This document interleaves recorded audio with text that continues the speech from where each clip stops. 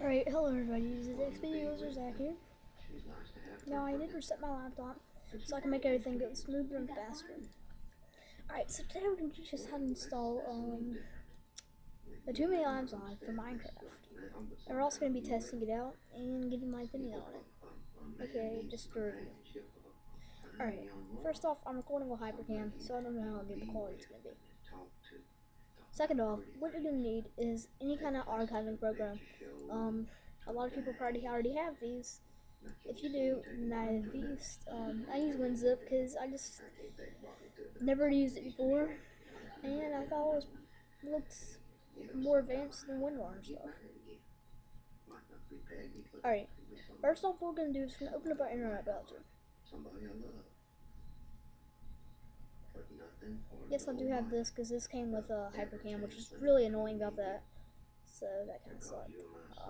Yeah.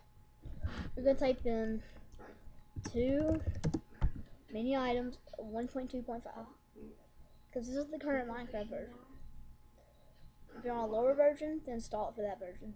You're going to scroll all the way down until you see this thing called 1.2.5 slash snapshot W 12W27A. And you're just going to click on that one. It will open up a new window, and you're just going to exit out that.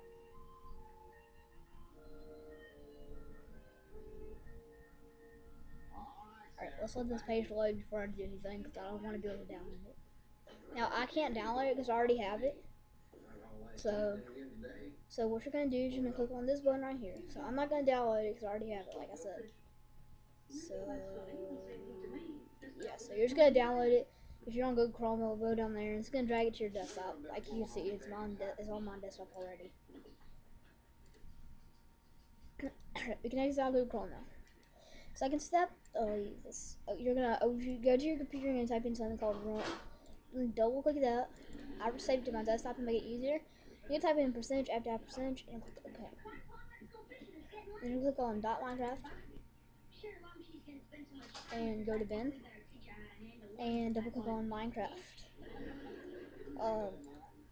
If this not, it'll come up as a Java file. So what you're gonna do is you're gonna open with, and you're gonna choose a default program, and make sure you have your archiving program on your desktop or somewhere you know it is, so you can choose the default program to open it with. You can go ahead and exile this. Next step is you're gonna open up Too Many Items. It'll come up like that, and you're gonna take all these files and drag them into the Minecraft. It will be selected. I'm just gonna drag them in like that. I can't do that yet. I can't do that because I already have it. But yeah, you can do a lot more stuff with this jar because this is where you kind of get all the art from.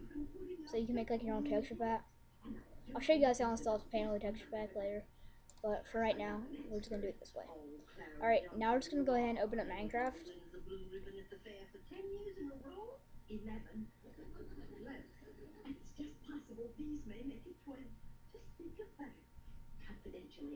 Alright, it loaded here. It's taking forever for some reason.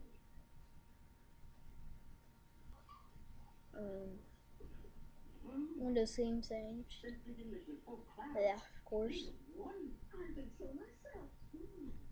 Alright, now we're just gonna go ahead and open up Minecraft.